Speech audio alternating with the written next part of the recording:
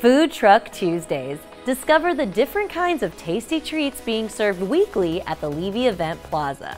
I think it's great for the community because it brings everybody together, and what better to bring people together than lots of food? Bright Stars.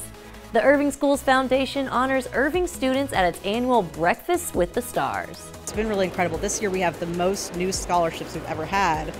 Just with the community stepping up and saying, let's invest in our future, let's pay it forward. Powerful paintings. In Artist Studio, learn about the watercolors this local art teacher is showcasing at the Irving Arts Center. There's something about the complete transparency of watercolor and the fact that it's layers upon layers upon layers, and all of those layers are very distinct.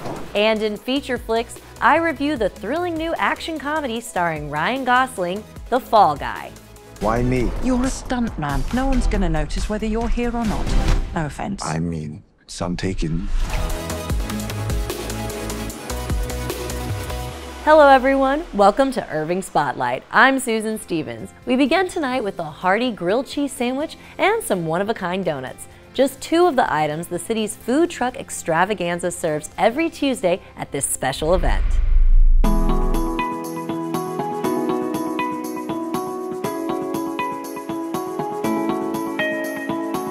You hear that sizzle? This is our very first Food Truck Tuesday at the Levy Event Plaza. Every single week we're going to have at least 8 different types of food trucks out, and it's a new lineup every week, so we're so excited about it. We got Ruthie's Rolling Cafe. They do grilled cheese. We just here, to show good customer service and, just serve the people. The broth, the slow cooked barbecue brisket is very flavorful. A little flip. That's how your taste buds doing backflips. And you ready to go. Look at that, golden brown. And then we have Donut MV, so freshly baked donuts, and they have amazing lemonade. We have hot, fresh mini donuts. We actually have a proprietary donut mix. It goes right through our little hopper. You can see them all coming out in the donut machine, and then we top them with lots of different toppings. So excited for it. Oh, unicorn's my favorite. I love this donut truck. My mom works different little events and they're always there. I love them. The city of Irving was really looking to utilize the Levy Event Plaza a little bit more. It just was a perfect partnership. We organize it and the city hosts it. We'll only stop for Christmas Eve and New Year's Eve, and then we're going to kick right back up. I think it's great for the community because it brings everybody together, and what better to bring people together than lots of food. We always go on walks during the week, and now we know, I think this is like an every Tuesday thing. So we'll definitely be back and trying out every single food truck because we just love that stuff. Believe me, you especially want to try one of Ruthie's grilled cheeses. They're so good. Another great meal is the one that was being served at this year's Breakfast with the Stars. But this event is about more than food. It's about our bright young students getting recognized for their high school achievements. MacArthur High School senior Albert Becerra has earned a number of scholarships and is being honored at the 37th annual Breakfast with the Stars. Albert will attend the University of Texas at Austin to study journalism. Though he's the one being recognized, he's giving credit to his teachers, uncle, and parents. Dad, you taught me to be the man I am today. You went from being my first ever soccer coach to coaching me through life. Mom, I promise I would not be in this situation I am today without you. If anything, you are the one who should be getting recognized and given an award. I love you so much. I'm so proud to be your son. Never ever stop being so gracious. That was beautiful. Let's hear it for Albert, everyone. Gratitude filled the room of the Irving Convention Center. It is such an emotional event. I have to choke back tears every single time because I've read their stories, I've read their essays, I know where they came from, I know the struggles they've overcome, and yet they're here crossing the stage, making amazing grades, going to incredible universities, and it's just a testament to their hard work and the support system they have. That support includes over $526,000 in scholarships awarded to the Irving ISD students. This year we have the most new scholarships we've ever had. Just with the community stepping up and saying, let's invest in our future, let's pay it forward. I would like to thank my donors, the Mercer family, the David H. Boone Memorial Scholarship, and the Irving High School Be a Tiger in the Business World Scholarship. It was kind of good because I remember coming here when I was in like 5th grade, and I was here with choir, and I was like, I'm never gonna, like that's never gonna be me, you know, like it's never gonna come, and it did. I can't even thank the donors enough. I really do want to thank them because without them, I don't know if I could actually pay for college. With those scholarships, these Irving students can pursue their dream careers. When I go to college, I want to study political science and then further my education into law and hopefully become an attorney one day. I just want to help further the wrongfully accused. I would like to major in kinesiology and be a physical therapist. I want to do for others how others done for me. Maybe you can't walk, I'm teaching you how to walk again and whatnot. I'm showing you this is a minor step back to a greater comeback. Empowering them to reach their fullest potential. From Irving stars to action stars, Ryan Gosling takes on his most thrilling role yet in Universal Pictures' newest comedy, The Fall Guy. It's best not to take this film too seriously. It's based on the 1981 television series and pays tribute to stunt work, taking full advantage of any opportunity for high-flying tricks. I'm just a stunt guy. Gosling plays Colt Sievers, a retired stuntman who quit the industry after a severe injury. He is pulled back into the job with the hopes of rekindling a romance with his ex-girlfriend Jody, who is now the director of a blockbuster film. The only problem is the star of the movie is missing, and Colt must find him before Jody's film is canned. One little wrinkle. The star of the movie, Tom Ryder, is missing. At first, The Fall Guy throws a lot at you at once. It takes a minute to find the groove of the film. But once the film finds its footing, audiences are in for a non-stop, electrifying good time filled with humor thanks to the witty dialogue by writers Drew Pearce and Glenn A. Larson. Through all the explosions and fight sequences, there's a gripping story about the typically unrecognized hard work of stuntmen and women. We're shown how they are repeatedly put into life-threatening situations for a quick, magical shot that's pivotal to a movie. But director David Leitch takes this premise one step further by adding a romantic comedy element that only elevates the story. Ryan Gosling and Emily Blunt dazzle on screen.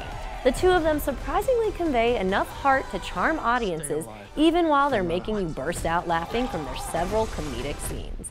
The Fall Guy is an exciting movie-going experience, providing jaw-dropping action, lovable leads, a killer soundtrack, and ridiculous, chaotic fun, making it the perfect popcorn flick.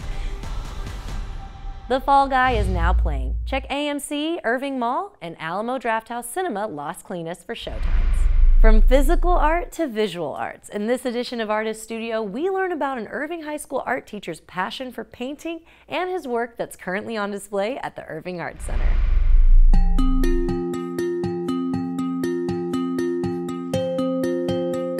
The exhibit is called Pathways and Influences, and essentially what it is just showcasing those merging pathways. There's some work that's completely non-objective, some work that is completely landscape, some works that have a little bit of elements of both. And essentially what I'm doing is just creating an image that I hope entices the viewer to understand their place as a cog in the wheel that we call this universe. There's something about the complete transparency of watercolor and the fact that it's layers upon layers upon layers, and all of those layers are very distinct. I started doing art when I was a kid. When I was growing up, you know, they had these action figures that back then were quite expensive. So my mother would take the comic books and on a piece of paper draw out an image of Batman and then have us color it in, and then we'd cut those out and those would be our figures for the day. I thought that was the coolest thing.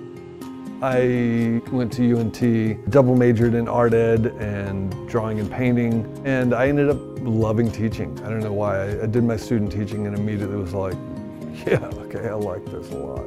I got offered this job out of the blue. My professor passed my resume over to the then department chair and he offered me the advanced drawing courses, which was what I love, and I just couldn't pass it up. And I've been here, this is my 23rd year.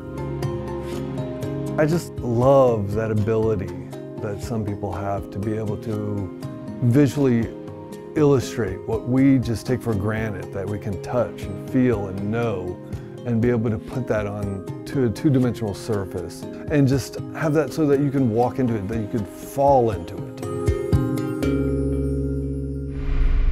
Make sure you see John's work and the other exhibits on display before the Irving Arts Center closes on June 1st through the summer for renovations.